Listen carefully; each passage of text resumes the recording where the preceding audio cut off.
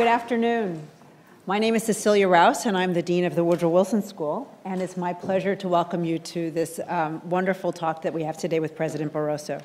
It's my job to first introduce the person who will be introducing President Barroso. So I would like to introduce my colleague, Wolfgang Danspecking-Gruber, who is the founding director of the Liechtenstein Institute on Self-Determination, or LISD. And he's been teaching here on issues of state security, self-determination, diplomacy, and crisis diplomacy here at the Woodrow Wilson School and the Department of Politics since 1988. We don't actually do the subtraction, but you can do the math. He's also the founder and chair of the Liechtenstein Colloquium on European and International Affairs, a private diplomacy forum in Liechtenstein. LISD seeks to create a global, objective, and non-polemical environment for the discussion, research, and publication of issues related to and emerging from self-determination. And it's really thanks to Wolfgang that we have this great speaker today. So Wolfgang, thank you.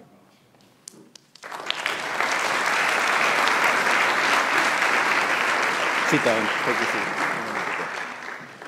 Well, thank you very much for this unexpected introduction. Welcome to the Woodrow Wilson School of Public and International Affairs at Princeton University. Magnificence, Mr. President, Cher José, it is with great pleasure that I can finally welcome you here, not just in the name of the Liechtenstein Institute and the Woodrow Wilson School, but also of my co-sponsors, the European Union Program and the Program on Contemporary European Politics and Society at Princeton University. This is, as you know, and as you have been here already, an august university, and it is an eminent school which has seen come, stay, and go, be educated and inspired many a distinguished political actor. And frequently I have been involved in their visits. But I have to say that in all these decades I've been here, I have rarely been able to introduce to our students and my colleagues a person whose focus and work in politics, academia, and Europe has run so prominently through their entire life, as in your case, José.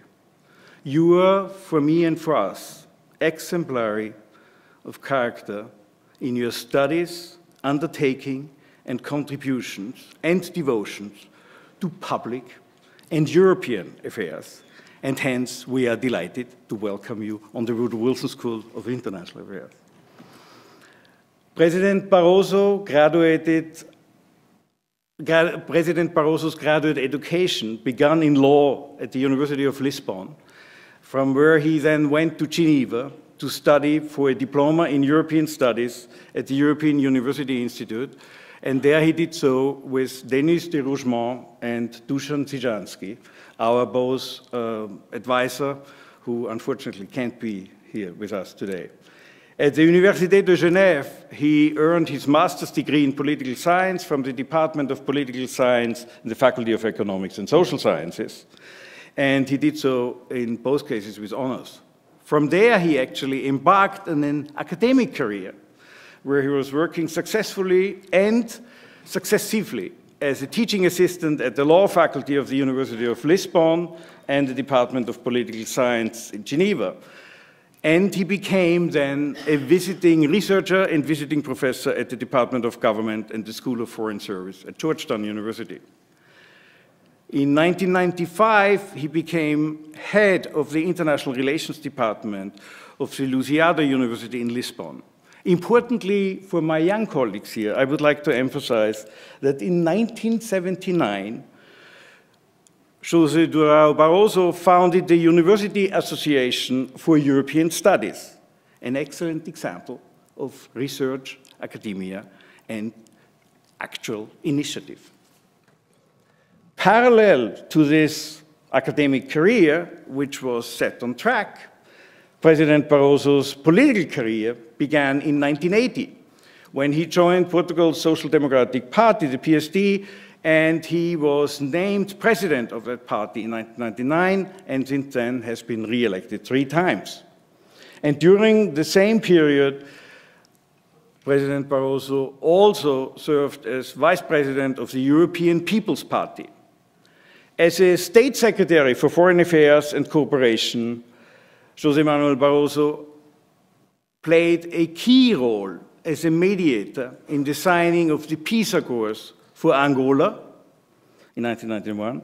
And as Minister for Foreign Affairs, which he became then on, he was a driving force for the self-determination process and the eventual development towards sovereignty for East Timor.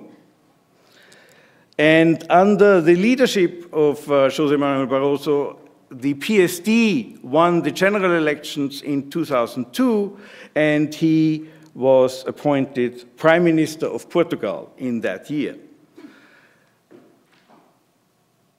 President Barroso, in this case still not yet, was Prime Minister till July 2004, and I remember when we were together in Lisbon for the Dialogue of Cultures, which was in April 2004, and I remember, and you should also, that this was the first year after the beginning of the Iraq War, and the third year where ISAF was in Afghanistan, so the world was full of international tensions and conduct of hot crisis.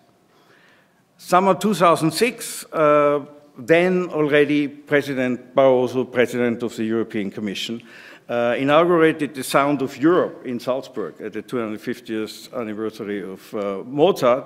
And he was then, I remember in his speech, sort of showed this whole notion of Europe being at the center of culture and interaction, and the notion of values also related to the transatlantic relationship.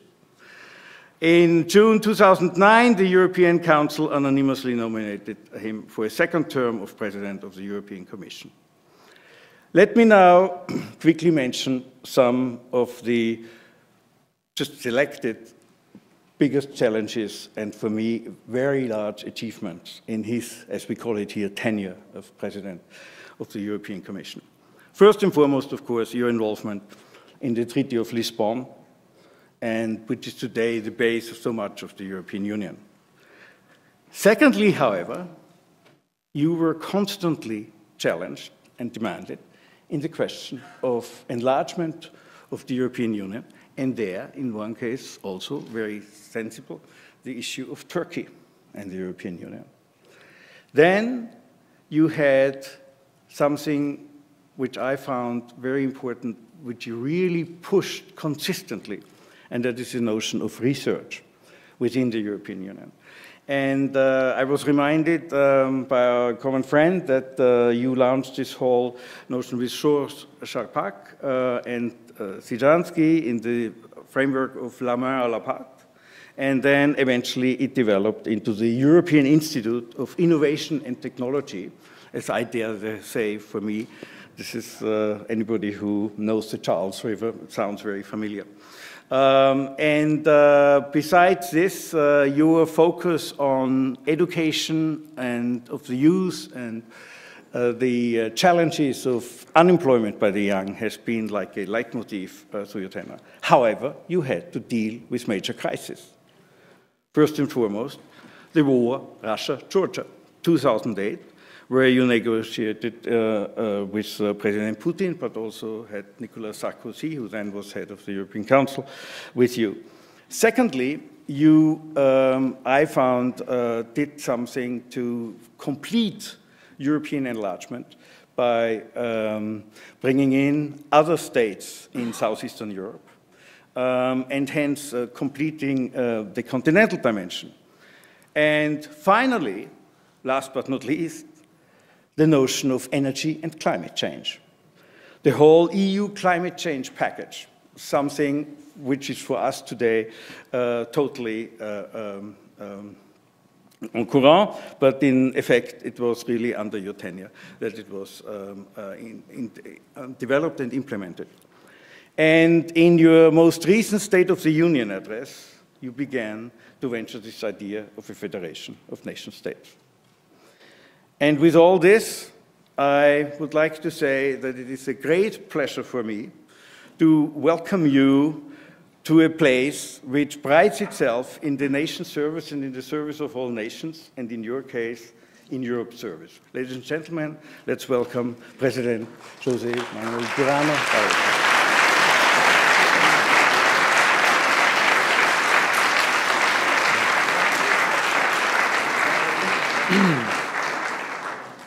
Dean Rose, dear Wolfgang, ladies and gentlemen, dear students, first let me thank Dean Cecilia Rose and Professor Wolfgang Danzpig-Gruber for their warm welcome. Particular thanks to you, Wolfgang. Your words were so kind. I take it as another manifestation of our friendship. I'm really delighted to be at Princeton in such an extraordinary university and in a country where the ties of kinship with Europe are as old as they are strong. Being here brings me back memories of my academic years in the United States and also my student days in Geneva, where I first met Wolfgang and where, in fact, I was studying European politics and European affairs. Having lived under dictatorship in my native Portugal, I was 18 years of age when there was a democratic revolution in Portugal. I experienced the hope that the European aspiration offered my country and how it helped to anchor democracy. This is important to understand when we speak about Europe and the European Union. My generation, like the same generation in Spain or in Greece, or another generation in Poland, Hungary, Czech Republic, was looking to Europe as the promise of democracy. And this is important to understand, the linkage between European Union and democracy. And in those days, when I was 18 years of age, or even a little bit later, bookshelves of European and American bookstores used to be filled with volumes dedicated to the merits of European integration. They have started now to be filled with volumes arguing that Europe is in decline, eclipsed by the emerging economies to whom it is argued belongs the future. The reality is, to paraphrase Mark Twain, the reports on the so-called death of European integration are greatly exaggerated. I recognize that for our friends abroad, it may not always be easy to understand Europe, its decision-making process, and to anticipate the capacity of Europeans to take very important decisions. But the good news is that in the midst of the deepest crisis in its short history, the European Union is still alive and better than many seem to think. European leaders, with the support of European citizens and European institutions, keep on taking important decisions, proving wrong the professional Cassandras. And contrary to what some people try to suggest, it is not an assumption based on what I call a TINA argument. TINA means there is no alternative. It is simply not true to say that there is no alternative. Of course, in life there are always alternatives. The question is that they are worse alternatives. The Dutch voters, which were recently to the polls, were offered other alternatives, but they have not been convinced by them. Their answer was that a political experiment involving extreme parties could not help the country get out of the current crisis. Indeed, the reality is that European integration remains the best alternative. It is not the only alternative. It is, I repeat, the best, and we need more Europe today. First, no one in Europe and beyond would like to see a revival of Europe's old divisions. Your country, United States of America, has paid a big price in helping Europe to overcome such divisions. And who could seriously think that in a world of continental-sized players, any European country will be able on its own to steer the course of events and be able to preserve its lifestyle? The European Union emerged in a continent physically and morally devastated by two world wars that some of us in Europe call two European civil wars, and the barbarity of the concentration camps and the absolute evil of the Shoah. In reaction to these traumatic events, peace and promotion of democracy, human dignity, shared prosperity, tolerance and justice lie at the heart of the process of European integration. These values are enshrined in the Lisbon Treaty, as they are enshrined in the Bill of Rights. And it is thanks to European integration, an unprecedented transformation project, that Europeans have been able to consolidate them over the last 60 years. And why? The answer is consent and rule of law. The member states have freely agreed to share a community based on law. No country has been forced to join or stay against the collective will of its citizens. And the very notion of European integration rests on the concept of the subordination of power to the law. Power must be organized in such a way that it can safeguard law. It is a union built on the principles of equality between member states, the rule of law, solidarity, cohesion, and cooperation. A union also underpinned by a culture of compromise. It attests to the quest for a cosmopolitan law, in which compliance with the norms serves what can be considered universal values. And it is in many ways a laboratory for globalization, both in the sense of subordinating power politics to the rule of law, as well as by being a testing ground for successful cross-border supranational cooperation. It is a unique political process, combining economic integration with truly supranational institutions. And the success of this process is to be measured in terms of peace, stability, and prosperity. Ladies and gentlemen, the reality is that we have enjoyed peace and stability for over 60 years, and we are not only one of the most prosperous regions in the world, but with some of the highest levels of social justice. Even in these difficult times, the European Union remains the world's largest single market by value, with over 500 million people, 23 million small and medium-sized enterprises, and we are fully committed to releasing its full potential to deliver growth and jobs. European societies remain among the most decent societies in human history, with high levels of social cohesion, with respect for human rights, for human dignity, for rights of women, for an attachment to the preservation of our planet and high standards of environment protection. And we are also fully committed to preserve our European social model and to ensure fairness and equity as we are implementing long overdue structural reforms which require, it's true, a major, sometimes painful or even very painful adjustment effort. In fact, we should not forget when we have this discussion about the model that it is precisely those European countries with the most effective social protection systems and with the most developed social partnerships that are among the most successful and competitive economies in the world, in fact, ranking in the first places in the world economy. The European institutions remain the best guarantors that the principles and rules agreed by all in a union of sovereign states will be upheld. And the European Commission, independent of any political party or national interest, is fully committed to exercise its obligations as guardian of the treaties and committed to the general European interest. That said, European integration is a dynamic process. It has always made progress step by step. But as I've been saying sometimes, the size of the steps has always been different. The Rome Treaty was a huge step. It was the founding moment of the European community. The Maastricht Treaty was another one. In the meantime, there were other important but smaller steps. Now we are again in one of those moments when we need a very big leap forward. The crisis has pushed the European Union to move forward more quickly with reforms that are anyway inevitable because we will not have sustainable growth as long as we have unsustainable debt. But the economic measures we are implementing as a matter of urgency, combining fiscal consolidation with growth-boosting measures, structural reforms and targeted investment, notably on education, research, innovation, are not sufficient. We need to correct the flaws in the euro architecture and move towards a genuine economic and monetary union composed of a banking, fiscal, and political union. We need an ambitious vision and an intelligent sequencing and timing to turn it into a reality.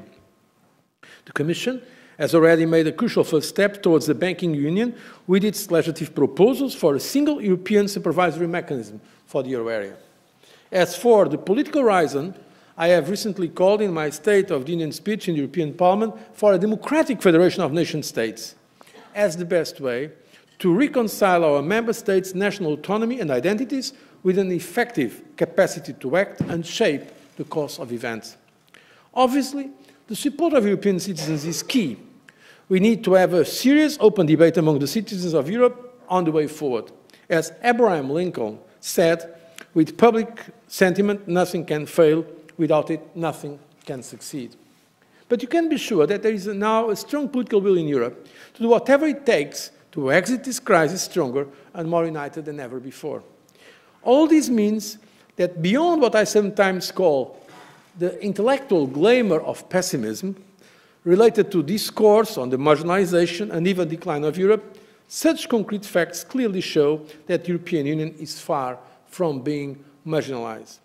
It is still very much in demand by its own citizens and, I want to underline this, by the rest of the world. And it is important not just for us, but also for the rest of the world that we succeed. The European Union remains more than ever an indispensable partner for the world economy, its stability and prosperity. The world needs a Europe who stands by open economies and fights protectionism. Just look at our two economies, the European and American one. The European Union and the United States are still, by far, the most integrated economies in the world and will remain at the heart of the world economy. The transatlantic relationship accounts for half of global economic output and nearly $1 trillion in goods and services trade, and supports millions of jobs on both sides of the Atlantic. Total US investments in the European Union is 3 times higher than in all of Asia, while European investment in the United States is 8 times higher than our investment in India and China together. Did you know that United States firms are investing more in Belgium than in China or India? And Belgium is a country with 10 million inhabitants. That United States investments into Brazil, China, and India taken together are less than half of United States flows to the Netherlands alone. Still, there is more to be done to deepen and broaden our ties. The United States and Europe are now working on a bold initiative to expand trade and investment that could make a significant contribution to our strategy to strengthen growth and create jobs. This means that global interdependence is a reality which cannot be disputed. We need to work collectively to address the deep-seated imbalances that have been building on the global stage for the last decade and which also have largely contributed to the current crisis. The world economy cannot continue like in previous years, with some countries amassing huge quantities of foreign reserves based on trade surplus, while others keep fueling overconsumption and piling up private and public debt. Restoring growth in Europe is as important for the world as the US actions to prevent a fiscal cliff or the rebalancing of the growth model of some emerging economies. We are all in this together, and only together will be able to overcome the crisis, which is indeed a global one.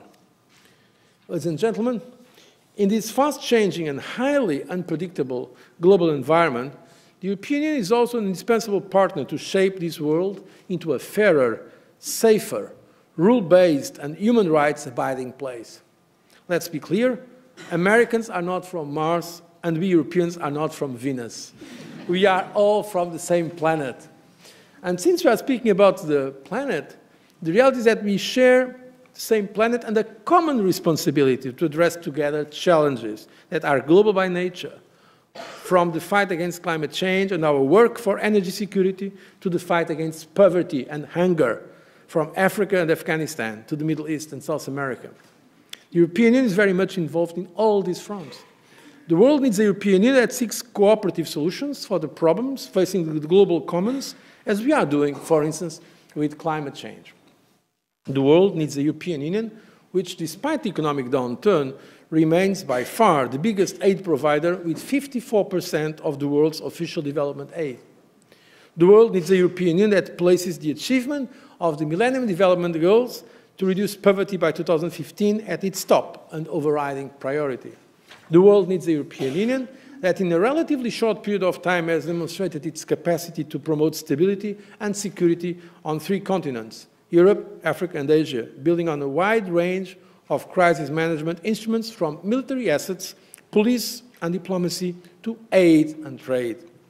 The world needs a European Union that is ready to complement the effectiveness of its foreign policy with a credible defense capability, because there is no normative power without both soft and hard power. And among the European Union's partners, the United States has obviously a place of choice. And I believe that Americans also see the European Union as this indispensable partner.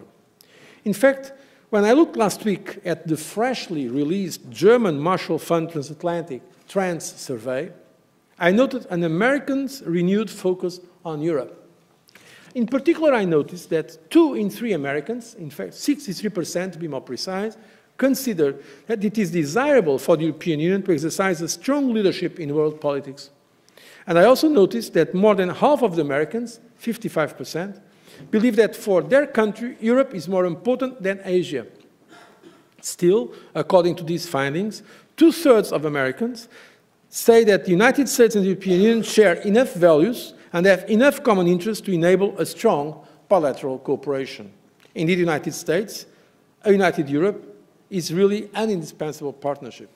Because the hard reality is that even if the challenges are common, not all countries make the same analysis or react the same way. The appalling situation in Syria is there to remind us all of the harsh consequences of this agreement amongst the members of the UN Security Council. The situation in the country is intolerable. A new and democratic Syria, which truly represents all the country's communities, must emerge.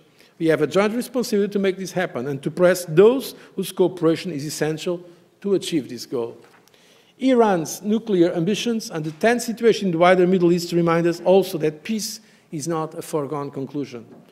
Autocratic regimes on the European Union's very doorsteps, Belarus being a case in point, confirm that history does not work in a linear fashion towards democracy for all.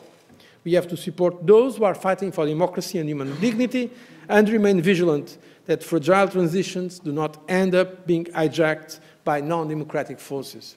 Indeed, ladies and gentlemen, more than ever, European citizens need an active and influential Europe in the world, and I believe an active and influential Europe is needed by the rest of the world. This is a message I've been hearing from all our strategic partners, from the United States to China, from India to Brazil. This is a message I'm particularly pleased to echo here, being the host of a school named after a man, Woodrow Wilson, whose vision for world peace and commitment to progress remain a source of inspiration for all of us. A man once said, "Tell me what is right, and I will fight for it." A European Union that stands by its founding values and that embodies open regionalism, open democracies, open societies, open economies, remains indeed more than ever an indispensable partner to fight together for our ideas, for what we believe is right. I thank you for your attention.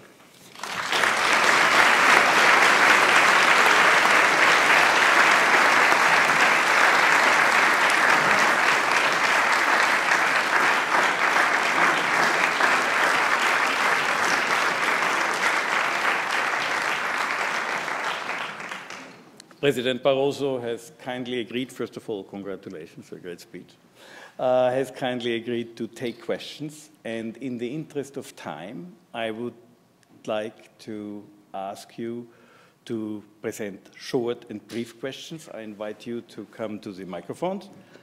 And the floor is yours. Yes, please. No, if I can do it from here, I think I can project. Thank you so much.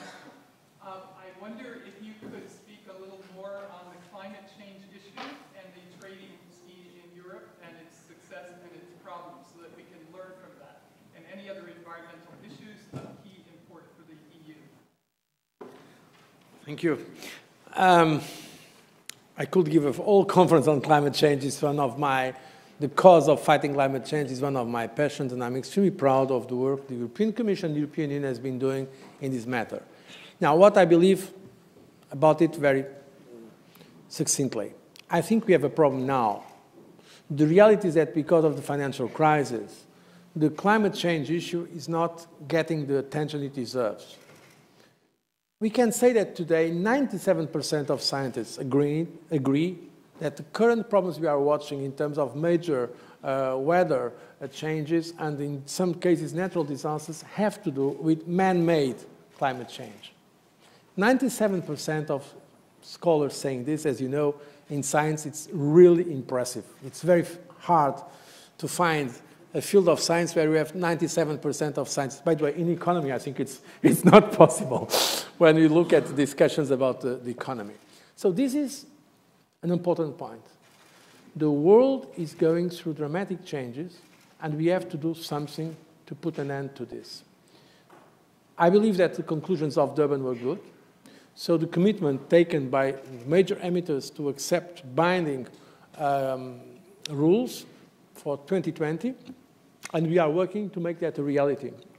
The European Union, in our own territory, we have agreed, following a proposal by the European Commission, it was unanimously agreed by the member states, to have some limits. They are already enshrined in legislation, and we are basically on track to achieve the goals of 20% reduction compared to 1990 in terms of emissions, in terms of renewables in the energy mix, and in terms of the general policy on climate change. But I want to be very frank and open with you. It's not an easy task today, because precisely because of the pressure of the financial and economic crisis, there is a tendency to relax. There is a tendency in the public opinion and sometimes at leaders' level to say, look, this is not our priority. And it's true that the financial crisis appears sometimes more urgent. But the fact that it's more urgent does not mean that it's more important. We have really a problem, existential problem regarding our planet. Some of the countries that exist today may disappear in the not so distant future because of rising sea levels. That is why I believe it is important that the United States, that is, as a country, the biggest economy in the world, as a single country, also participates in this effort, together with China, who is, of course, also another major emitter, and that we have a global binding system to reduce the emissions, of course, with a trajectory that is feasible. For that, I count on public opinion and science to mobilize the opinion in the world, to mobilize, to have the necessary support for some difficult decisions that countries have to make. And I believe the issue is going to achieve a new degree of awareness and a new focus, precisely because of these dates that we have now decided in Durban, where the decision was good. So there is also very important progress in terms of science, including, by the way, the United States. China is investing a lot in some areas as well, but we believe it's not enough. It's not enough to just rely on a scientific solutions for the future, because to have some common regulatory norms at global level, it will be a way of creating the necessary incentives for more decisions in that field. Thank you. Yes, please. Yes, thank you, first of all. You spoke about Europe having a unique and sophisticated social cohesion, but do you believe that the recent successes of far-right nationalist movements in countries like France and Greece threaten that in any sense? Yes. I believe that problem exists, and it is precisely because that problem exists that I think it is up to us in European institutions, but also the leaders at national level, to make the case for Europe, for some of them to leave the comfort zone, to take Europe for granted. I've said in this speech that Wolfgang mentioned before, in my speech in the European Parliament, that Europe cannot go on being seen as bureaucratic, technocratic, or even diplomatic. It has to be seen as democratic. And the best way to do that is to engage in a serious conversation about Europe and to mobilize the mainstream forces, speaking in European terms, from the center-right to the center-left. The reality is that all our governments in Europe, namely in the Eurozone, they are very committed to Europe. So the so-called anti-Europeans or the nationalistic forces, they have not the support they believe or they would like to have. They are more vocal, yes, and so they get sometimes more attention. But as we have seen recently in the elections in the Netherlands, and I could make other examples, there is a huge majority in the political system that supports European integration. And it is precisely because some of those old devils in Europe of nationalism, extreme nationalism, that are still alive, were sleeping, but they are still alive, that we have to make the case for transnational integration. That a stronger Europe that also has a political dimension. Because when you look at the current difficulties with the currency, at the end, the credibility of a currency or its sustainability is dependent on the solidity of the political institutions and the political construct that is behind it. So when I'm asking, or I'm suggesting, let's have a federation of the European states, it is not a super state. It is a democratic federation that needs to have the citizens involved. Now, I believe that there are very good rational arguments to go for this stronger, more integrated Europe. But for this, we need the European leaders, not only the European Commission or the European Central Bank or so-called European Parliament in Brussels, Frankfurt, or Strasbourg, We need the national leaders to make the case for Europe. And I believe that we are going to win that debate. And in fact, I'm pleading for what we can call, using our term that was known some years ago also in academia, a European public space. A European public space. Because the reality is that today in Europe we have, sometimes I say 28 public spaces, the 27 member states plus the European community, so the Brussels institution space. And we need to create this. And this is the appeal I make to Europe today and to the European leaders and to the society in general, not only the leaders, to the civil society, to universities, by the way, universities, to scholars, but also to students, to artists, intellectuals, to trade unions, to business leaders, to engage in that debate. And let me just give an example. Now in the Dutch elections, it was interesting because the business community came out saying what we are going to lose if there is a major problem with the euro. The other day I was with the Chancellor of Austria in a conference in Austria, and he was explaining to the public there what it will cost us in Austria if there is a disintegration of the euro. And he was quoting an independent study from an independent economic institution. And this is new. Because the reality was that until now, or until recently, the European project was taken for granted. Okay, European integration, let's go on. It was more or less automatic. For those of you that are familiar with the theories or doctrines of integration, it was so-called spillover effect. More integration demands more integration. It's not like that. To some extent, yes. But there is a moment where automaticity does not apply, when we need a political will. At the end, it's a political decision. You see, this is why I believe that problem exists, what you said, rising nationalism, sometimes rising populism, but precisely the answer to this is leadership, is political debate, is democracy, more democracy for a stronger Europe. Thank you. Excellent. Thank you very much. Yes, please. Yes, thank you, President Barroso. You mentioned more integration, and you also mentioned about harder power of military and so forth. Do you foresee in the near future a combined European army, for instance?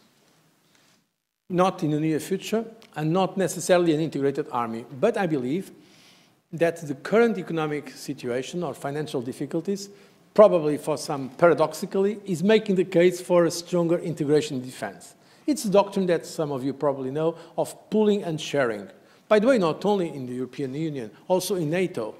I was recently here in the United States, in Chicago, in the last summit of NATO, and this is discussed now. If you look at the expenditure in Europe, you see a lot of expenditure, but not always, to be frank, the most efficient. We could do much more in terms of defense if there was more pooling and sharing of defense capabilities in Europe. Now, I'm making the case for that. I believe it's important and necessary to go that way, but I'm not going to suggest that it's the easiest way. There are, as you know, foreign policy and defense are typically those matters more associated to the, I like to call it, old notion of sovereignty, where typically governments are more reluctant in terms of sharing power. But I think we are going on that way, and I believe it is important. And I think, and there's an important evolution today, is precisely the relation with the United States. To be frank, there was a time, some years ago, where the idea of having a strong European identity in defense could be seen from this side of the Atlantic as a kind of weakening of NATO. I think this is no longer the case. The Americans now are asking themselves, and that's very important, Europeans to do more in terms of their own organization, in terms of defense. So I think it's important that Europe, at the same time that we go on with what I call a specialization of Europe, so-called soft power, to use a concept that is, I'm sure, very familiar to you, that apart from the soft power, you also have the means to intervene in some cases. And we are doing it step by step. There is Operation Atalanta in the Indic Ocean, where, in fact, it is a coordination of the European Union of actions against piracy. There has been some cases. There were some cases, for instance, in Libya, where the decision was taken by some European countries, but with the consent of the old European Union, and in fact, it was the European Union countries with, let's put it frankly, strong backing of the United States that have helped to change some of the situation in Libya that was completely intolerable. So I think there is space for Europe to do more in terms of defense, but once again, it will be step by step. But I think it gives Europe more credibility, and I believe it's in the interest of all those who share the values of democracy. Thank you very much. Now, this is excellent, and I'm particularly pleased that there are ladies now who ask the questions also. Can I ask you, to have them brief, and would you mind if I put one and one together and then offer it to President Barroso? Please, Madam, sure. begin. Yeah. Thank you, President Barroso, for your speech. Yeah, talking fast. The EU today and all its institutions are a lot about regulation. What do you think in the future? Is the European Union going to be moving more towards regulation or more towards deregulation? Thank you. Great. And Ms.? Well, thank you very much for your remarks as well. You mentioned early on in your talk about the relationship between democracy and European integration, and I wondered if you could speak a bit to the problem of low voter turnout in elections for the European Parliament, and whether you think that's a serious problem. If so, what are some of the ways that the European Union might broaden voter engagement with European Union issues? Right. You want to answer that too? So first of all, regulation. You have to explain why, where is the person who put me the question? You have to understand that sometimes the critics of European regulation, they are exaggerating. Why? They don't understand that in Europe, very often we have one norm, one regulation to replace 27 national regulations. We have a single market. And these were 27 different economies. And so that's why, to have and deepen the single market, sometimes common regulation is necessary. Having said this, I'm in favor, in fact, it was part of my program when I became Commission President, of the so-called better regulation. It means that, based on the principles of subsidiarity, we should give back to the member states what member states can do better, that at European level. So there are some cases where I don't like to use very much the word deregulation because, at least in European discourse, it can be misunderstood. It is immediately considered ideological, let's say, prejudice. And I want to avoid this debate. I want to be precise. I said it, by the way, in my recent speech. There are cases where we need more powers at European level. For instance, this banking union, for instance, to have a common supervisor in the euro area, but we did not to regulate, of course, the quality of the pastries that are sold in the seaside. Some of these competences can go back. But let's be honest, when we have 27 countries, we need some level of common regulation. The question is, as always, a question of balance. The issue of democracy, the European elections, unfortunately, it's not only the European Parliament. In the national elections, as you know, we have seen declining trends in terms of participation, by the way, not only in Europe. But it's true that European Parliament elections, they have usually less participation. And why? One of the reasons is that the European Parliament elections, differently from national elections, usually don't decide on the executive.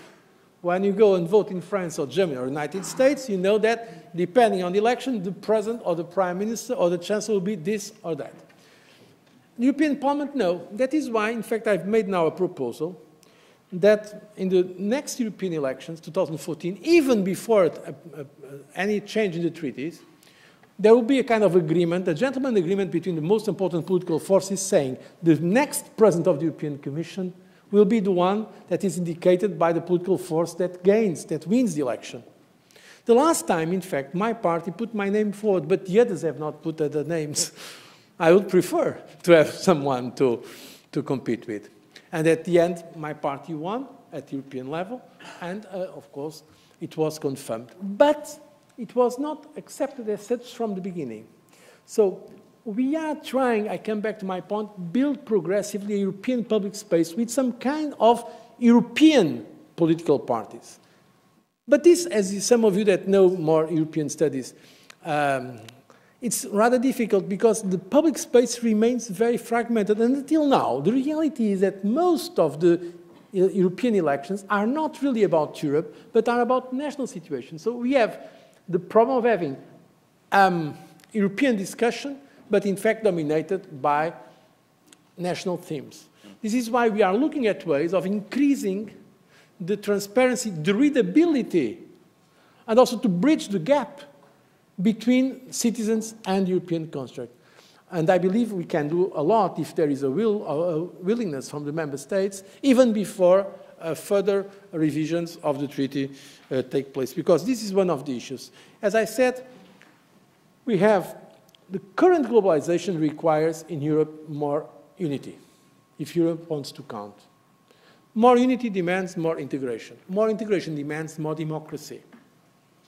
Because many of the decisions taken today in Europe are in fact taken by the member states, yes, but in European institutions, at the European institution level, proposed by the Commission. The Commission makes the proposal, but afterwards it is the Council, where the member states are represented, and the Parliament that vote. Or the European Central Bank, who has an increasingly relevant role.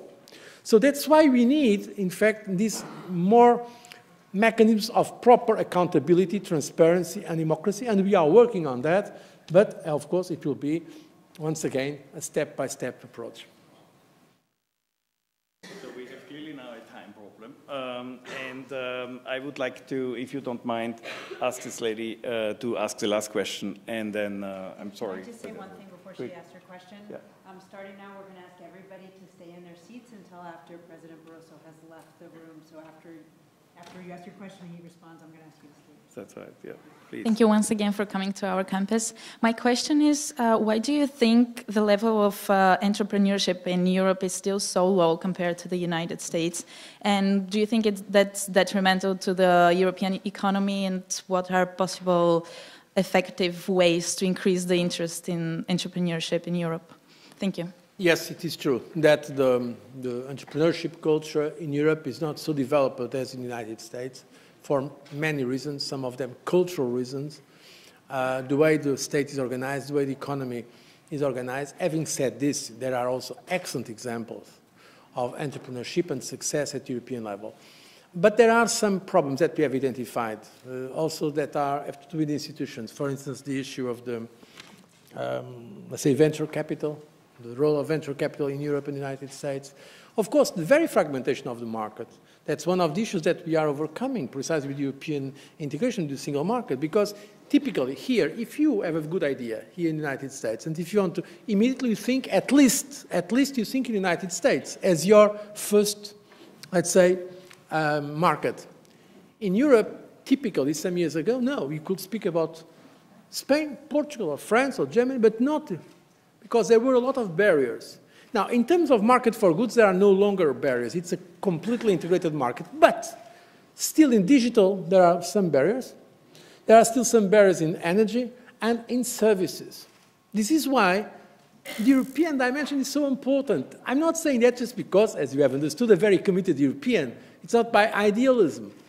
We need that European dimension because it's a way to promote also the space for the young entrepreneurs to come in the market. This is an important issue, the way we look at our first home market. Even if today, thanks to the internet and other developments, our first market should be the world.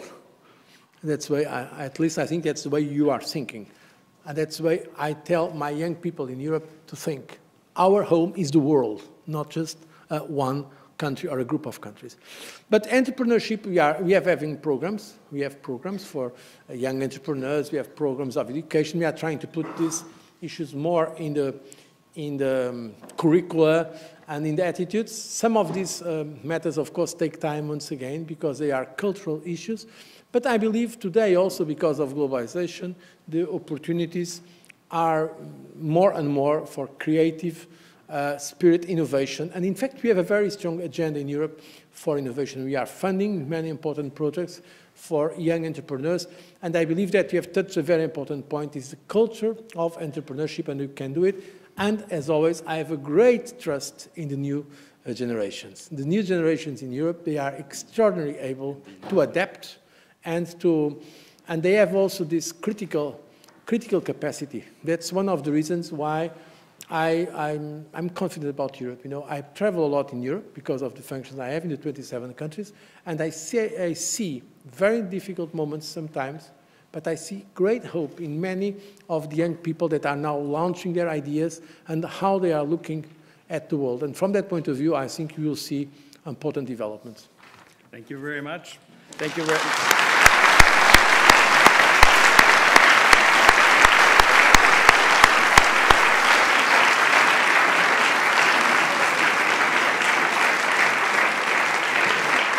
Thank you very much. Thank you very much, President Barroso. You also demonstrated not only is there a hopeful use in next generation in Europe, but also here in the United States. And you demonstrated your great ability to unify the capabilities of a political leader, a key administrator, and also an excellent teacher. And thank you for a great open discussion. Ladies and gentlemen, I'm sorry to have to stop now. I apologize to the other questions, but I can tell you that President Barroso is on Twitter, so you can interact there with him. And with all this, bon après-midi, and have a good afternoon. Thank you very much for coming.